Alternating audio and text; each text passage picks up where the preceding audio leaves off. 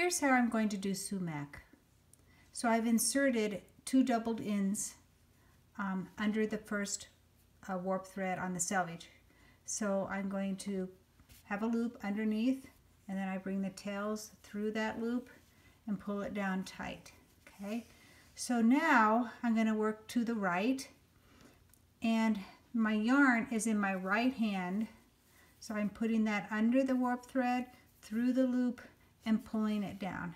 And this is a great way if your warp has gone in while you've been weaving. This will just even it out really nice. So try to pull it down so it's nice and even.